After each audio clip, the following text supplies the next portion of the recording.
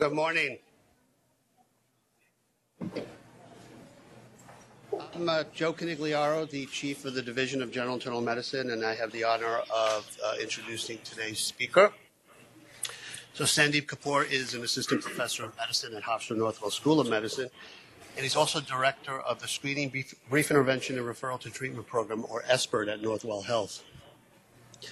Sandeep's in a unique position. He has been the glue that collaborates the departments of internal medicine, emergency medicine, and psychiatry that integrates protocols to universally screen and do brief interventions for alcohol and drugs, as well as tobacco. We've been doing this in primary care settings and emergency room settings for the past 3.5, 4 years. It's been so successful that we've screened over 250,000 patients, and we've done nearly 8,000 brief interventions since December 2013. In addition to Sandeep's clinical success in putting this program and moving it forward, he has worked professionally on implementing an interdisciplinary teaching program in substance abuse by establishing a 4-year curriculum through the Hofstra Northwell School of Medicine, and we're working on a similar program through the Nurse Practitioner School. He serves on the Substance Abuse and Mental Health Services Administration as a liaison to us and that group.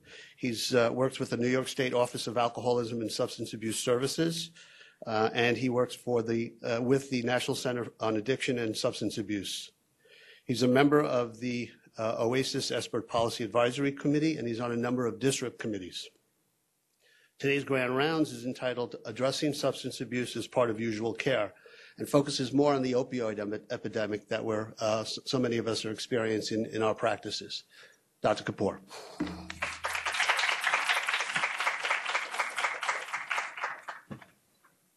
Good morning, everybody. I usually like moving around, but I can't because we're also teleconferencing in. So good morning to everybody on the virtual end of things. Thank you very much, Dr. Canigliaro, Dr. McGinn, Dr. Gottridge, for the kind invitation. Really excited to talk to you about a topic that truly is at the doorsteps of our health system, but more importantly, at the doorsteps of our communities. And before I get started, just really quickly, I have no financial, until 10 minutes ago, I have no financial or non-financial relationships with manufacturers that may be discussed in today's presentation. As Dr. Canigliaro mentioned, and I think he was very humble in really talking about me specifically, but I represent a very large team-based collaborative that spans multiple clinical and non-clinical departments in this health system, as well as folks that are external grant partners, New York State and the federal government. But really through the leadership of Dr. Canigliaro, Dr. Morgenstern from Addiction Services, and Dr. Kwan from Emergency Medicine, we've been able to have some great successes, but at the same time have had a lot of opportunities for lessons learned from our failures. And today we're not going to really highlight the work that we're doing, but really give you guys the opportunity to take a look at what options are available to you to incorporate into your clinical repertoire when dealing with patients that may be unfortunately dealing with addiction or dependence. I also want to highlight that about a year ago, Northwell Health put together an opioid management steering committee chaired by Dr. Endon and executive sponsor Mark Jared.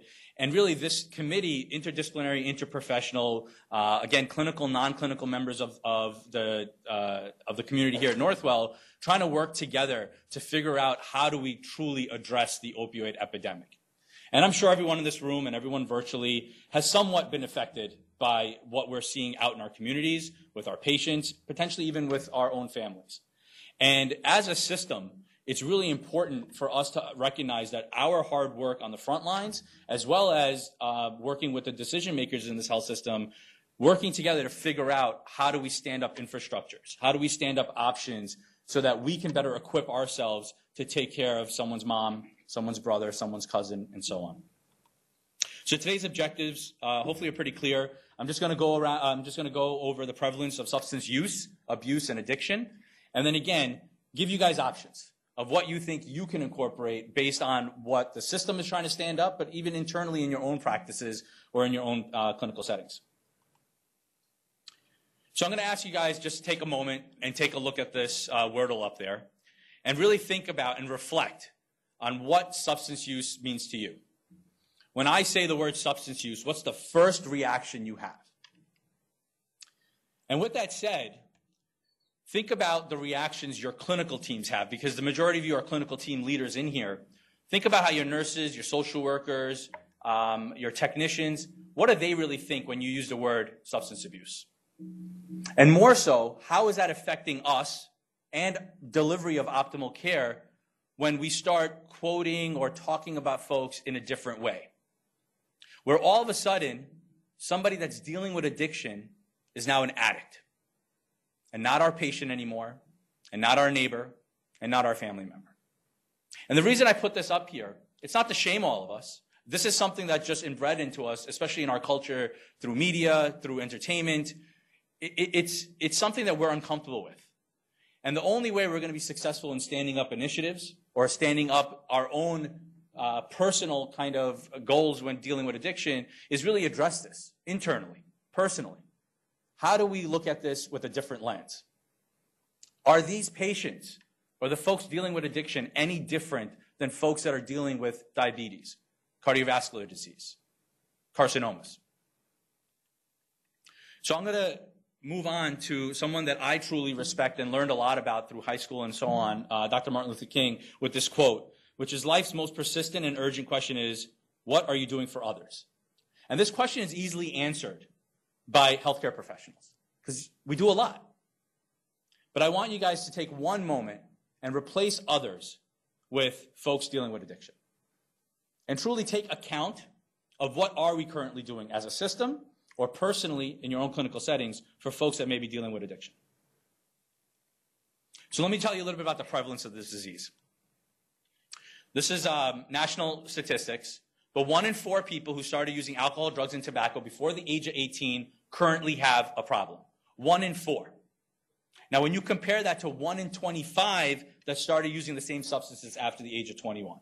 So now it highlights this is not only it doesn't only live in adult medicine, but it's an important conversation to have in pediatric and adolescent medicine. Exponential risk, 1 in 4 compared to 1 in 25.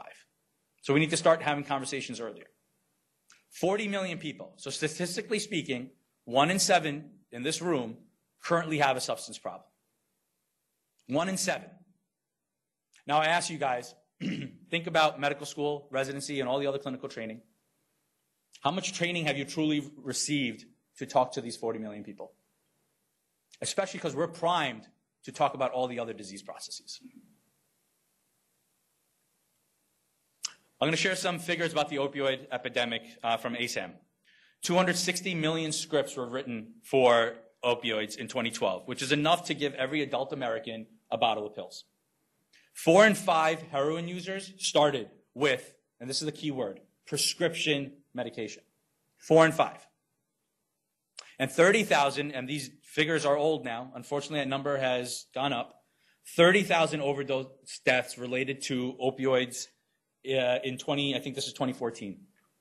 And if you really look at it, and now think about some of the perceptions we may have about overdose, where it's the needle in the arm, the potential quote-unquote frequent flyer that's sleeping it off in the ED. But when you really look at it, 60% of those deaths were related to prescription painkillers, and only 30% were related to the traditional heroin. Something we really need to reflect on. Prescription painkillers. At the end of 2014, we were talking about 81 deaths a day related to the opioid epidemic. That's a 400% increase in 15 years. So by the time this grand round is over, we're talking about 2 deaths. And that number, by the way, is up to 102 currently per day. And let's bring it back home. New York State. New York State is one of many states that is dealing with the opioid epidemic. And it doesn't make a difference if you're from Staten Island or the Bronx, which are, quote unquote, the hot spots of the epidemic. But Suffolk County, Nassau County, Westchester, and North, every single county is facing a crisis. And these figures stop in 2014, but again, you do see close to a 400% increase, so same trajectory as the national figures. And again, if I had the 2015, 2016 numbers, those bars would keep going up. I think we're up to 1,500 last year. So what's the real issue? I touched upon it a little bit, which is what we may think about the word addict, what we may think about substance use in general. 1 in 10 people that actually need treatment receive it. Now, I'm sure I'm in the room full of very thoughtful people and virtually as well. Can you imagine if there were 10 people up here that had a heart attack and we picked 1 to treat? Unheard of. The major source of referrals out to specialty treatment are not healthcare professionals. And if it's all right to be a little bit interactive, can I ask the audience, what do you think the number 1 source of referrals to specialty treatment for addictions is? Family, great response. So family self-referral is actually number 2, coming in around 20%. Legal system, absolutely. So close to 70%. Now, we don't need to pull out our iPhones or Samsung devices. But where does that leave us? 70% legal, 20% family and self-referrals. Where does it leave the thoughtful people in this room, virtually and throughout our health system and nationally? Less than 7% of referrals are stemming from healthcare professionals. And again, this figure is kind of old. It's 2011. It hasn't really changed. And why is that? I'm going to ask you guys another question.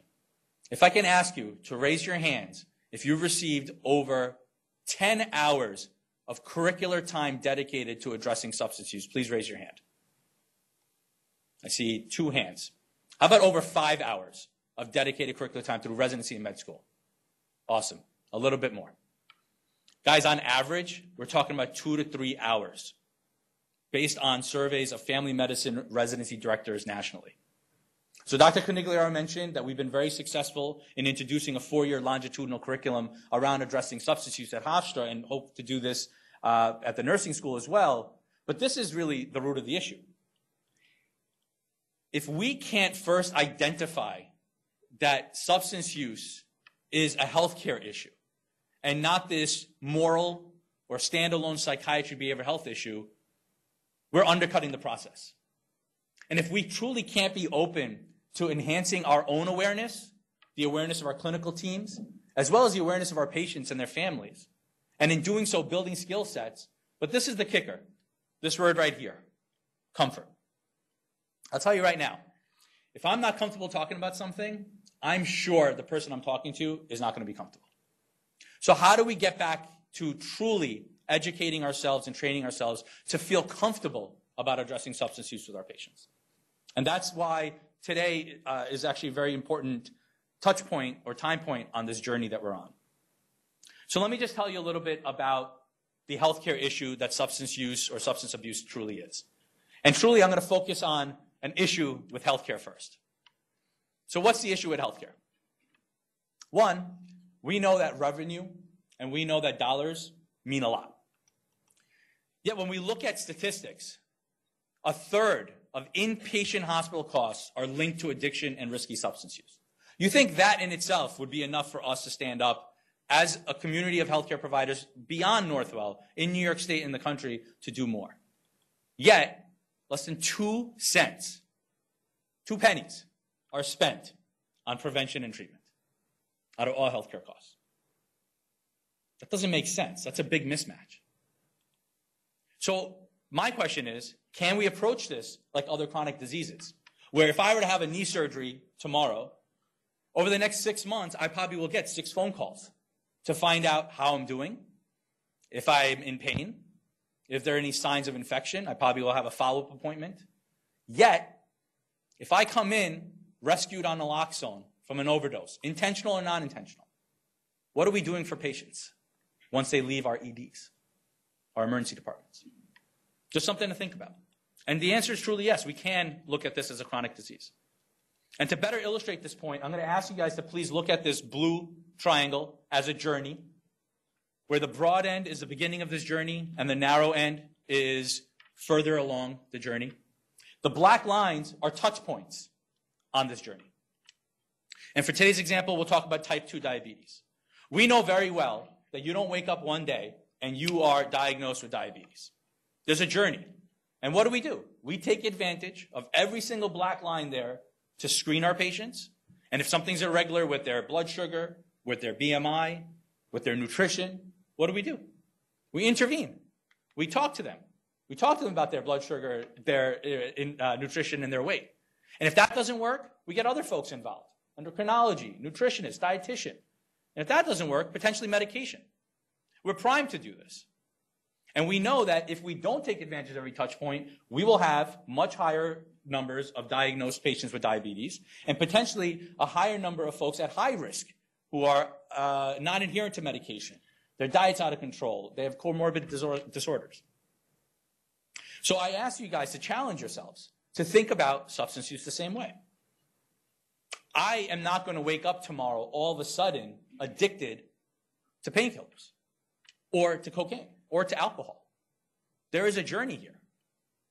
And I guess the challenge really comes in is how do we take advantage of every single touch point with our patients?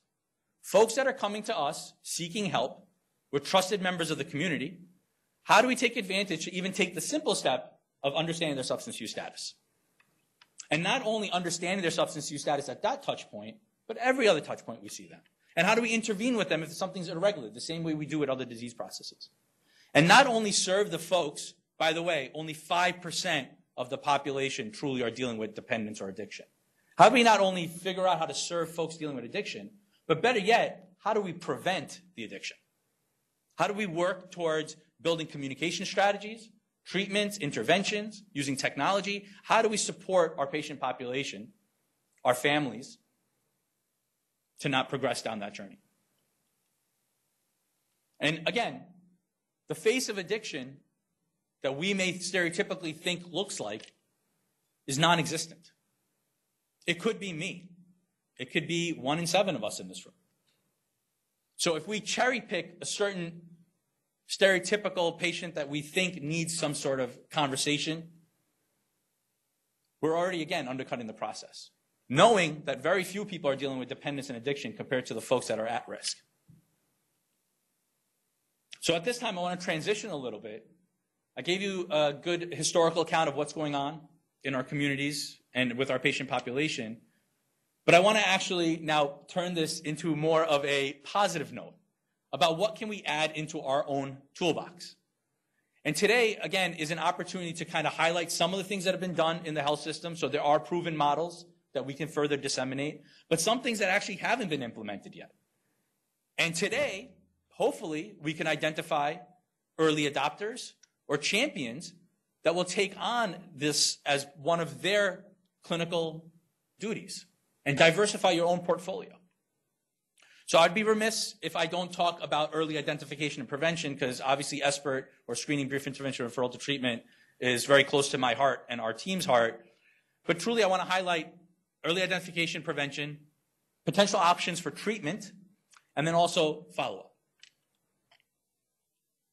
So SBIRT, as Dr. Conigliaro mentioned, it truly is a team-based effort. And what it allows us to do is using very simple evidence-based screening tools to identify and potentially intervene with patients that may be dealing with consequences of their alcohol or drug use. Self-identified consequences. The way we've implemented this throughout primary care and emergency medicine is truly a team-based process. Where if you look up there, hopefully your clinical practice is up there, but I want to highlight 2 really quickly. 1, health coach. So we establish SBIRT health coaches, which are pretty much the majority of them non-licensed professionals that we've embedded into clinical teams to have sensitive conversations, build rapport within seconds at point of service to talk about a patient's substance use. And I just want to highlight dietitian. What? Yeah. North Shore Hospital's dietitians all got trained on how to address substance use, North Shore University Hospital. Just think about nutrition, diet, and how much alcohol and drugs can really hinder behavioral change when it comes to nutrition. And these guys came to us to ask us to get better trained. And I think I just have to highlight that because that was very new for us. Dr. Conigliaro already mentioned the numbers, but one thing I just want to highlight.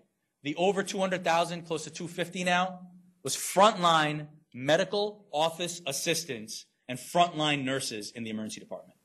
Medical office assistants, standing up, going beyond their normal scope that we may pigeonhole them to, And now they are the first person to ask our patients about their alcohol and drug use. Team-based approach. Brief interventions we talked about. I want to highlight this last number. Over 3,000 people through this whole process have been identified as that risky, high-risk, end of spectrum kind of category. And this is going to blow your mind. Half the 3,000, primary care. So when I hear, or our colleagues hear, not my patient, quote unquote, yeah, our patients. Half those numbers are primary care.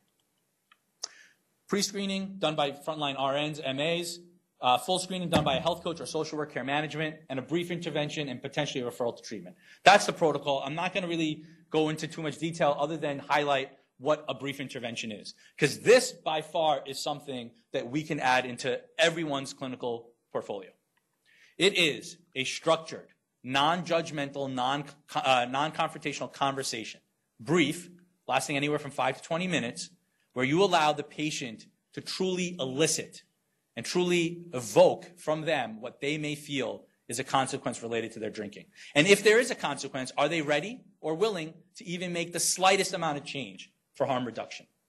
4 easy steps: raise the subject, provide feedback, enhance motivation, and negotiate and advise. And really using the model of the stages of change. And not just understanding at what part or what stage of change they're at, but then challenging ourselves to put our agenda aside and actually meeting the patient where they're at.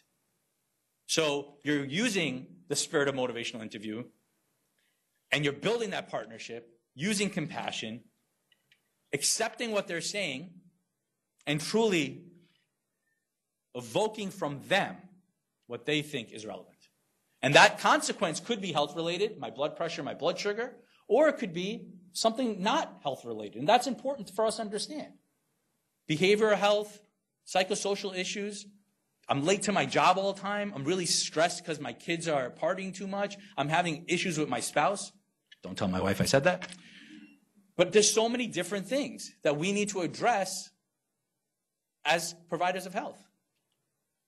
I'm going to share some quick outcomes with you guys. And I want to share this with a big sense of humility and also to ensure that we're not being disingenuous. But we followed up with close to 220 patients that were identified as using alcohol at primary care and emergency medicine settings. And of the 220 patients at baseline, the average patient was drinking 12 days out of the past 30. When we followed up with them at 6 months, 40% reduction in drinking. Drugs, 150 patients, give or take. About 16 days or 15 days in the past 30, followed up 6 months later, we're talking about 30% reduction.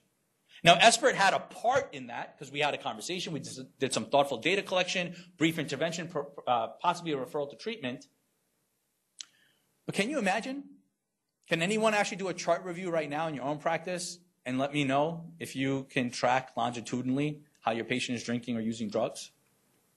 I'm sure the answer is no. I mean, we built this into many EHRs for this single purpose. Just like we can longitudinally track hemoglobin A1C and so many other important markers, this just highlights that there is successes in addressing substance use every single time universally. Our clinical work has now trickled into Hofstra School of Medicine. And I just want to say, Larry Smith, Dr. Smith, the communications faculty that's here, they've been very open to us not only identifying a gap in clinical education, but truly standing up supports to fill that gap.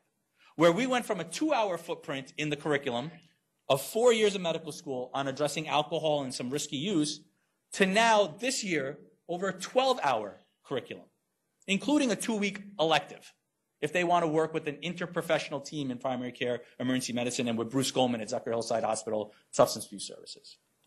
And the beauty is we actually completely manifested the same procedures that we have on our clinical end in the educational end, where we're using interdisciplinary, interprofessional members of our teams, communications faculty, SBIRT clinical faculty from all 3 departments, and SBIRT health coaches to go into the School of Medicine to train the next generation of clinicians.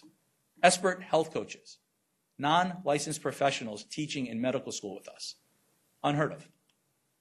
And just a really quick snapshot of some of the evaluation we do. More confident asking patients about substance use, significant. More confident with assessing patient readiness to change, significant.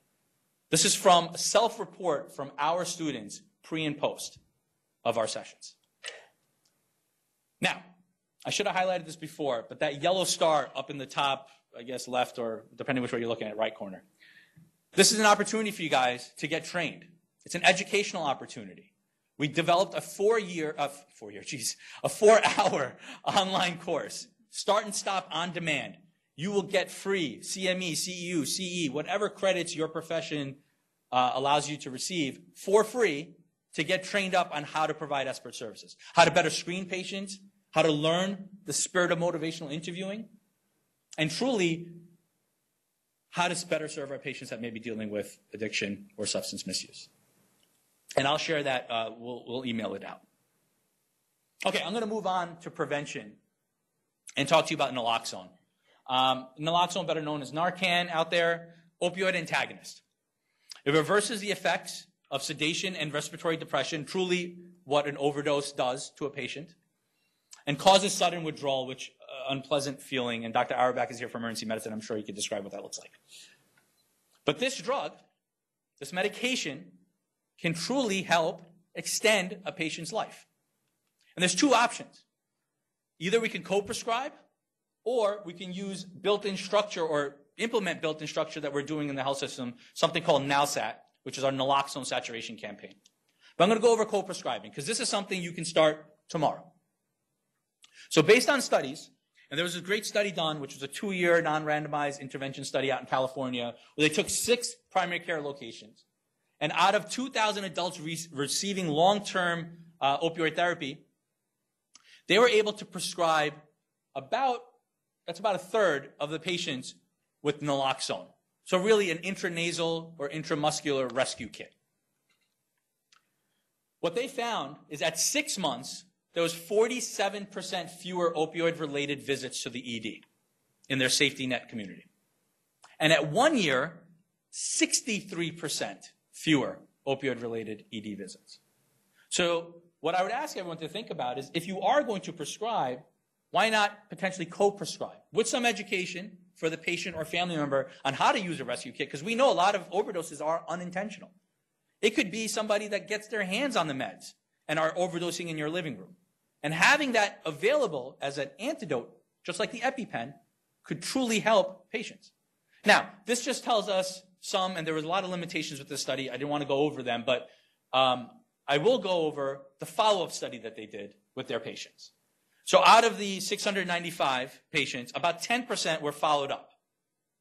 And if you can imagine, 97% believe that patients prescribed opioids for pain should be offered naloxone. Patient's choice, right? Patients don't have to accept it, but at least be offered it. 57% positive response to being offered naloxone. And one of the biggest barriers with NALSAT that we're running, as well as co-prescribing, is, hey, if I give my patient naloxone, they're going to start using riskier because now they have a get-out-of-free-jail card. Well, there were no harmful behavior changes reported from our patients. Oh, not our patients, their patients. And something to think about. A simple kit that takes about 2 seconds to put together can extend a patient's life from death until they get into the emergency department or until first responders respond. So I'll go over NALSAT really quickly because this is something that on a system level now we're trying to disseminate. So we talked about SBIRT, and if you can imagine superimposing another protocol on top of SBIRT where every patient our health coaches, social work, or care managers are addressing substance use with, they're offering them a naloxone rescue kit in-house.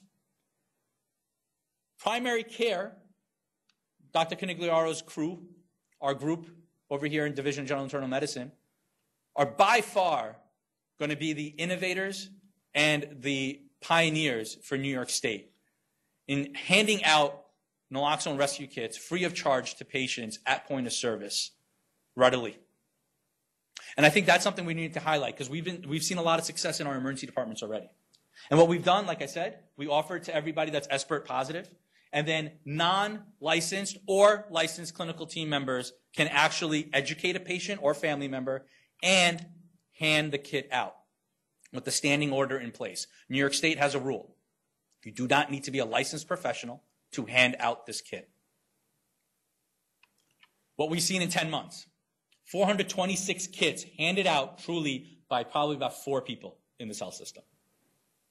71% to patients and 29% to family, friends, and staff. So when we went live in Southside Emergency Department, that number was close to 25% was going to staff. Our nurses, our docs, our ED techs, social workers coming up to our health coach saying, you know what, I know somebody, my family member, my neighbor, my cousin, can you train me on this and give me a kit? Further emphasizing the point that this is not just an issue within our health system, but also in our homes. Okay, another option, educate patients on safe disposal. So as this little infographic tells you, it is really unsafe for us to flush down or in our sink any unused or expired medication. Because unfortunately, and there's a lot of studies to show this, especially up in Massachusetts and New Hampshire, it's going to come back to hurt us. So what do we do? Well, there are options. But the thing is, why are we doing it? Is it really because we want our folks that the minute they're done with their script to throw it away? Yes, because our medicine cabinets are hotspots for misuse and potential sale. If you look at literature out there about adolescents that start misusing drugs, that's probably their number one go-to. So how do we get rid of everything that's in our medicine cabinets right now that are expired or we're holding on to for a rainy day? Well, there's not a lot of options out there, to be honest with you. The DEA with local counties, they may set up once or twice a year a drop-off, but the problem is DEA, right? The law's involved. If I pull up to a police station, a lot of police stations, Port Washington being one of them, has drop-offs, but if I pull up to that facility with tinted windows or a warrant or something else, that's a deterrent for me to actually get rid of what I have. So what else can we do? Well, the brand name doesn't matter, but there's a company that came up with a disposal pack. Holds 10, 15 pills, has a little activated charcoal thing inside, where if you just put some water in and seal it, shake it, you could actually toss it away in the garbage without affecting the environment. This is something that we're working very closely with Dr. Endon and other folks in the health system to bring into our health system so that not only can we potentially co-prescribe naloxone, but even possibly give these out, or even at the pharmacy give these out so patients can dispose of medications. And this is not just about opioids. Expired penicillin does a lot of damage too. So why not get rid of that? Another option is this pilot program, the MedSafe. So the folks that create the Sharps containers, those little yellow and red containers that we use all around, they created MedSafe. It looks like a mailbox. Hopefully no one drops their mail in there. But it looks like a mailbox. And really what it allows for folks to drop off, patients, family members, staff members, to drop off unused prescriptions at a safe location. Currently, our pilot site is Southside Hospital's lobby. So if you walk into the lobby, right in front of security, under a watchful camera, is a MedSafe. And it's available for anyone to use. And it's really simple, because the pharmacy team there, they're chartered to actually go unlock that box, wrap up what's in it, and instantly call the number. That company comes, picks up, liabilities out of our hands, and we pay a very low monthly fee. So it's another support that we can talk to our patients about. Okay. One thing I forgot to put in here, I think the slide's missing, is something that Dr. Canigliaro and team are working on, which is the prescriber guidelines. And that really comes down to prevention. How do we better prescribe to our patients? Using the opioid risk tool built into electronic health record, using contracts with patients, doing some follow-up, thoughtful follow-up, potential urine testing. So there's a lot coming downstream that we're going to pilot in the Division of General Internal Medicine and up in Phelps. So together with different patient populations, take a look at if we can implement the CDC guidelines that have been tailored by Dr. Marist and Dr. Liu in Division of General Internal Medicine. How do we pilot this for system-wide dissemination? Okay, let me move on to treatment, because this is key. And again, I'll just highlight the little star in the corner, because there is a training opportunity here. Medication-assisted treatment. And I wish, actually, I had the foresight to just get rid of medication-assisted and just call it treatment. So medication-assisted treatment helps normalize brain chemistry, blocks the euphoric effects of alcohol and opioids, and really relieves some of those psychological cravings without the negative effects. FDA approved for opioid and alcohol use disorders. And the research suggests that using MAT, so medication-assisted treatment, can improve patient survival and retention in treatment, decrease substance use, increase the ability to gain and maintain employment, which I'm sure you understand what the landscape looks like right now out there.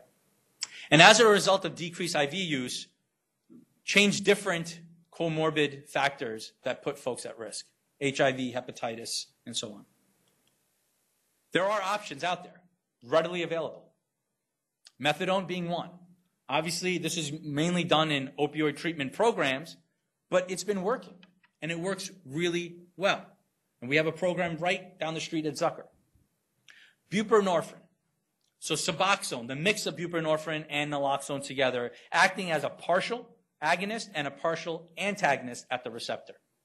And because of the naloxone mix in there, if there is the attempt to inject this medication, it completely causes withdrawal, right? Because naloxone blocks the receptor completely. Very dynamic medication that we really should start considering, can we include into our private practice or our clinical settings up in the hospital. And I'll just say really quickly that nationwide of the eligible people that can get trained up on buprenorphine, physicians, NPs, and PAs, less than 5% have actually completed the training. And Dr. Canigliaro and Dr. Karane and many others, Dr. Karane from Staten Island, they did a system-wide survey of over 300 participants that responded, physicians, NPs, and PAs. And we're doing a little bit better. Out of those 300, 8% were trained up in buprenorphine. So a little bit better than the national statistics. However, of those 8%, less than 5 patients a year. And we know that there's a lot more than 5 patients that we're seeing, or more than in our own clinical settings that are dealing with this issue. Naltrexone, Vivitrol. So there's this big push all of a sudden to start Vivitrol in the emergency department. But one thing folks are forgetting is abstinence for 7 to 10 days. So Vivitrol does have a place, and it does work very well, but we have to be cautious on how we approach this. And truly, buprenorphine for primary care, for general medicine, family medicine, is an option we should really consider. And when I say that, here's a learning opportunity. Free buprenorphine waiver trainings for physicians, practitioners, and physician assistants. New York State provides this. Better yet, we just received a supplement on the HRSA Impact Grant to actually train primary care and medicine physicians, PAs, and NPs so that we can get more capacity to provide buprenorphine to our patients. Just some quick figures on some studies. Naltrexone, Suboxone for teens and youths, and methadone. Opioid-free on medication is the first column, percent of opioid-free patients. And percent opioid-free, so this is comparing medication-assisted treatment versus non-medication-assisted treatment in randomized control trials. So the evidence is there. Now, one of the limitations is when we talk about medication-assisted treatment, we can't stop there. And I thank Bruce Goldman for this because he made this point to me, and it's really important. The gold standard is not MAT alone. It is a combination of MAT and those psychosocial interventions. The touch point with substance abuse services or with primary care. To talk to patients, to understand where they're at, what their current substance use status is, even if they're on one of these medications. Alcohol use disorder, or even risky alcohol use. And again, not to plug it, but this is where SBIRT really helps us. If we can identify someone's at risk, we could potentially think about giving them some medication because we're treating them for so many other things already. Disulfiram, I'm sure everyone's is understanding of this, but it really is a deterrent to drinking, evokes a very bad reaction. But then compliance is a big issue. Because if I don't like that reaction and I like drinking, I am not going to take that medication. Another option is naltrexone. Orally, it helps drink less or stop drinking. And the mechanism of action is a bit unknown, but what it does, it blocks that euphoric effect of drinking. So if you drink, you're not getting that reward. Extended release, Vivitrol. So this is if adherence is an issue. And acamprosate. Now, I just want to highlight naltrexone really quickly, because one of the things that we're trying to do, and a lot of this, again, A lot of this is not in play right now, but how do we figure out as a system, as a community of healthcare providers, to stand up processes and protocols? Well, one of the things that we're doing is Project Reduce. So reducing drinking using collaborative efforts, trying to build a collaborative care model, including primary care, including behavioral health and psychiatry, addiction services, working together to figure out how do we best serve patients that may be using alcohol in a risky way. Not truly addiction, but risky way that may lead to addiction. And Dr. Morgenstern, Dr. Canigliaro, a bunch of our team here are working on this, and part of this research study is the use of naltrexone. And 865 Northern Boulevard has already prescribed naltrexone outside of this study to patients that are dealing with alcohol misuse. So it is an option that's very tangible and something that can get started fairly quickly. Okay, key. We can't treat everybody in primary care. Right? We already said, even with MAT, we need some sort of additional touch points, some sort of thoughtful combination of effort. So how do we familiarize ourselves with our internal providers of care and our external providers of care? So Northwell Health does have great capacity. The question is, are we capitalizing on it? Are we facing barriers? Are we able to access? And if that's an issue, I would love to hear from you. Dr. Morgenstern, Director of Addiction Services, would love to. Dr. Canigliaro, Bruce Goldman, we would all love to hear from you because we have the ability to figure out different ways to allow you to gain access to services that we have in-house. Zucker Hillside, South Oaks Hospital, Phelps Memorial, Staten Island University Hospital are central hubs for substance abuse services. Now, again, going back to patient's choice, willingness, readiness. I got to pick up my kids at 6 p.m. I work out in Far Rockaway. These facilities may not always work. So what's the next thing we're doing? Well, we're going beyond the boundaries of our health system and really, truly building partnerships with community-based organizations. We're increasing capacity, giving more options to our patients, and expanding what we highlighted before, that team-based approach. So it's not just in-house, but involves members of our communities, substance abuse services, social services, folks that are truly invested in improving the landscape of addiction. Okay, follow-up. So I will just say really quickly, in development, huge issue. And we're working as a team to figure out how do we develop specialized care management. Like I mentioned the knee surgery before, how do we do the same thing for folks that are dealing with addiction thoughtfully? Utilization of health information exchanges. So having all scripts talk to another EHR out in the community or even at Zucker. How do we do that?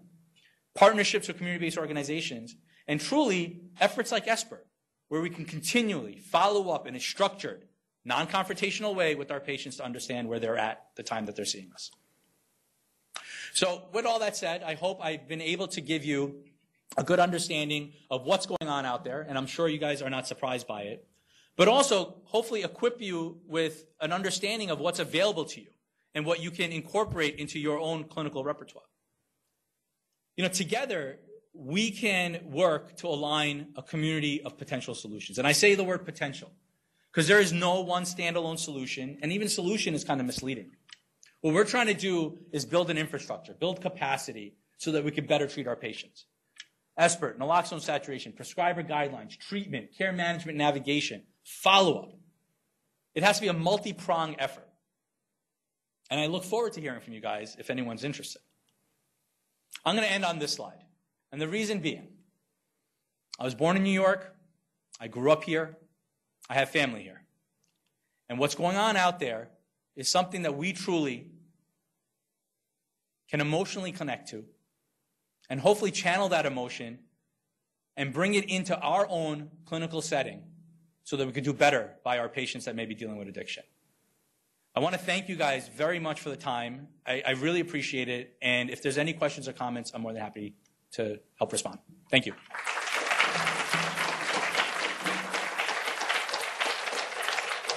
Thank you, Dr. Kapoor, for an excellent talk this morning. We'll take some questions. What about advertising? We see ads for how to sue people or to get your cancer cured or get the right x-rays. Don't see anything about this. Yeah, so great question. I'll do my best to respond without getting political about it. But Again, our culture here in New York and throughout the country, it really is this barrier that we're facing. Because if we're trying to treat patients yet out in the community, you go on any MTA bus and you see signs for alcohol. You go to any ball game and take your kid, you see Budweiser and all these other ads. Better yet, I was at a talk a couple of weeks ago and they were handing out bottles of water. And the bottles of water were actually shaped as flasks, like the little naggins that you buy of vodka. So I don't really know how to respond to that. What I will say, though, is that the advertising that we're seeing now is very deceptive. So if you have a problem with addiction, call 1-800 and so on and so on. It's become a business where folks are being shipped out to Florida or other states to get treatment that they could receive here. And what we're finding is that the lax laws in those states are actually making the problem worse. Folks are overdosing in those environments. So I think that marketing, advertising, but truly maybe even working internally with our own PR to start raising awareness of the community. And Terry Lynham from PR is actually working on multiple initiatives. I will add, though, we just worked as a team on a 5-series podcast with some journalists, had no journalistic control over editing at all. And it was really actually very eye-opening to hear family stories, patient stories, and also stories of our health system. It's called The Fix from Ground Truth. Anyone can Google it. It's free. But it really was an exciting and invigorating kind of report by journalists, neutral, about the addiction epidemic as well as what we're trying to stand up. I hope that it answers your question. I apologize if it doesn't.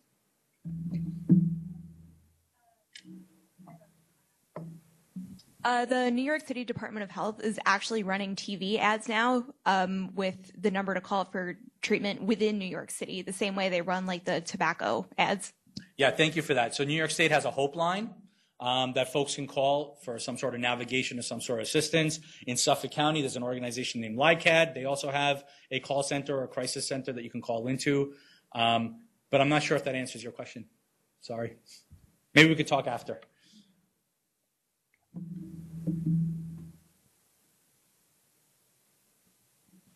Thank you for a very informative talk. Thank you. My question is that the interaction between an affected individual, call him patient or what, and our resources that you have described is an episodic and time-limited exposure.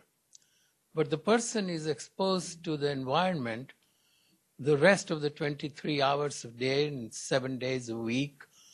And in spite of all the community outreach outside our system-wide resources, still, in my view, the person is still completely exposed to failures. And do we have in our system a follow-up, not necessarily on an hourly basis, but several times a day with the social work or professionals to keep after those individuals continuously? Yeah, so thank you for the question. I'll just repeat it in case others didn't hear. Do we have any thoughtful, structured follow-up with our patients via care management, social worker, or anybody on our clinical team? And I have to be honest with you, that's what we're working towards, exactly what you described. So really setting our patients up for success so that it's not just a conversation with their primary care doc or their hospitalist, but truly there's outreach, active outreach on behalf of the health system to understand what environmental factors or social determinants that they're dealing with so that we can better equip them for success. In development, by far. And these measures that I've described, SBIRT just being one little piece of it, are driving those conversations and igniting those conversations throughout the health system so that we can stand up resources and dedicated resources to address this with our patients. I mean, I can't thank you enough for the question because it really does highlight a huge gap in clinical care, and slowly with baby steps, we're trying to fill it.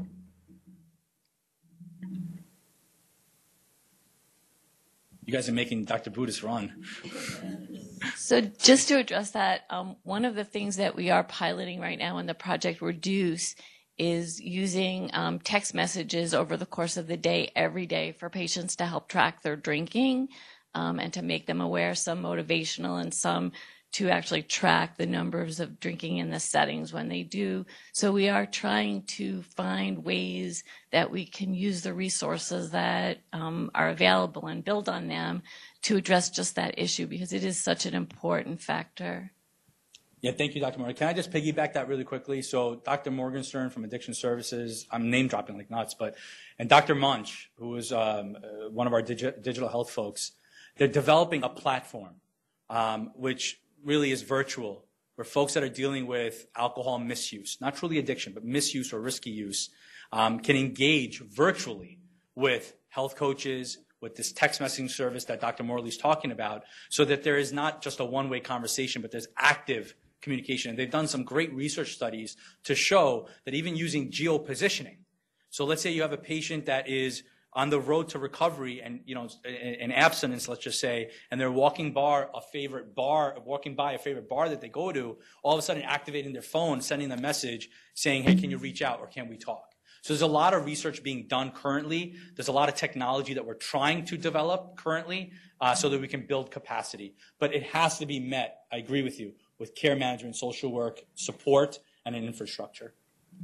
Yes. I want to thank you for such an important topic that you're putting to the forefront. I've been dealing with this in my personal life with a family member addicted to heroin for many years, as well as now I do outpatient palliative care. And when I started this, I didn't realize I would walk into such a problem with the chronic pain world.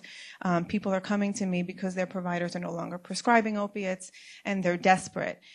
So I wonder if our task force is thinking about other aspects of chronic pain management. What I'm realizing is that we don't have good factors that treatment modalities that are covered, acupuncture, other alternative treatments for chronic pain. I wonder if there's any stance on medical marijuana. I'm finding I am, in just my own cohort of patients, decreasing opioid use in chronic pain patients and even cancer patients using medical marijuana. I don't know what the health system thinks about all this. Yeah, great question. And I'll do my best to address it, but I'm probably not the right person. But I'm more than happy to navigate a response for you. What I will say is part of the charter of the Opioid Management Steering Committee is to figure out how do we build capacity for the non-opioid pain management. There is a pilot going on at Southside right now for perioperative care. To really look at the way that we're prescribing and maybe using different meds or different techniques. But I agree, talking about physical therapy, talking about yoga, acupuncture, all these different things, it's great to talk about. But as a system, do we have the capacity to support patients? Again, on this journey that we're on, we're identifying a lot of gaps. But with baby steps, we're trying to backfill. And, somebody asked me, or someone actually introduced our team and said, oh, wow, you guys are really innovative. You're really getting ahead of this. And my first response is, we're actually playing damage control. We're not getting ahead of anything at this point.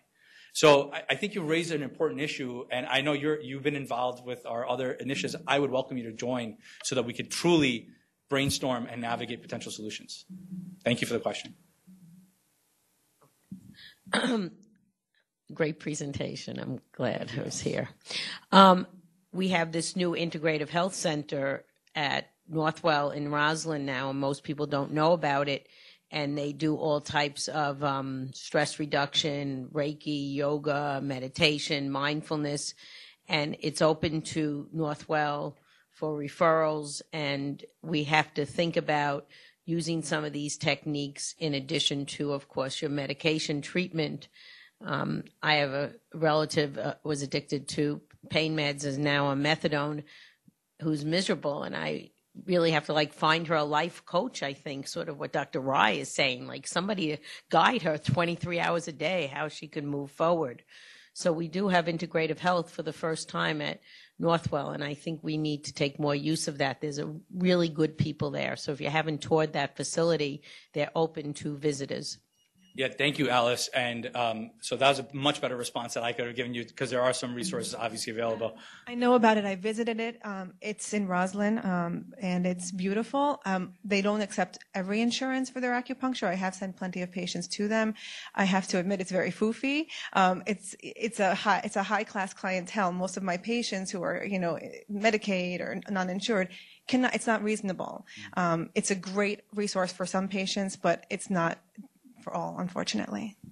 But there is opportunity to bring a satellite facility to Northwell through Katz Women's Hospital. I think this whole thing is a secret. I'm not exactly sure why politically. It isn't anymore. Well, I'll probably get into trouble. I have some nasty emails. Maybe I'll retire early. Who knows? But possible. So I think I'm very attached to this place for professional reasons. And I also took mindfulness there. But I think that there's opportunity to bring the services to Northwell. I agree with the ambiance. I suggest all of us in this room go there. It's very nice. But I could see how some patients, but we have the opportunity. We have all these clinics. We just have to make space. You know, one of the issues is having physical space to do these things. Thanks, Alice. Okay. I'll repeat your question for the virtual folks.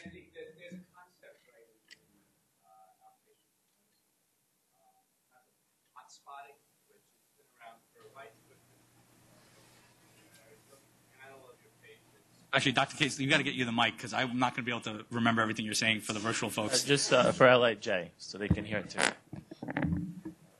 So there's a concept of hotspotting where in ambulatory medicine you take a look at your entire panel of patients and you figure out from some of the metrics in the practice who are the patients that are at greatest risk, highest risk patients for utilization.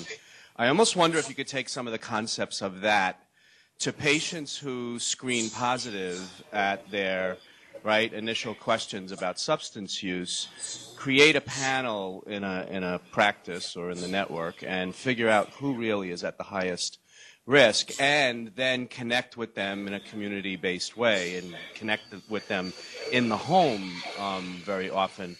But my worry is to take innovations like that, all of our innovations, when people are asked that initial question, when they're screened, I'm curious, in our system, in all the SBIRT sites, what percentage of folks are answering yes to opiates, not necessarily to alcohol, but to opiates?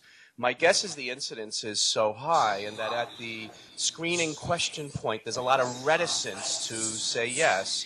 And it calls for higher communication skills to massage that information out of a patient that you're meeting for the first time or the second time. But I am curious about the incidence of opiate confirmation with the initial questioning in our area. I'm curious. Yeah, great question. And, first, if I could address the first point, absolutely. I mean, if we had a high-risk team, if you will, around this, I think we would see better successes. And again, to the doctor's point before, have outreach and some sort of thoughtful follow-up. I don't know the numbers offhand, but what I will say is it varies by site and patient population. So Lenox Hill, Greenwich Village, we have a very high pre-screen positive rate of close to 30% of the patients that are first initially asked questions and responding at a level of risk. But then if you go into primary care, we're looking anywhere from 10 to 15%. So I do think that the initial asking of the question is our critical time point. And that's why we do some thoughtful training with our MAs and frontline nurses and refresh it. Because the biggest thing that we're fighting is that stigma. And we're not going to solve stigma by perpetuating it. So, the folks that may be dealing with an issue, first and foremost, folks probably don't even know they're dealing with an issue with alcohol, number one. And then two, if they are, do they feel comfortable? Are we creating opportunities for patients to talk to us, or are we creating comfortable opportunities for patients to talk to us? So the numbers, I'm more than happy to get to you. I just don't have them offhand. But there is significant responses from our patients. And of the 8,000 brief interventions that I highlighted, that actually is trickled down from close to, I would say, 18,000 patients that were addressed, that were actually thoughtfully interviewed, yet they were not using at a high risk or at risk category. LIJ, any questions over there? You guys really cleared out. There are no questions at LIJ. Sorry, You guys here? say it again. There are no questions at LIJ. Oh, okay. Awesome. Oh, wow, I'm on TV over there. That's pretty cool. All right. Any other questions here at North Shore? All right. Thank you very much. Thank you, guys. Thank you.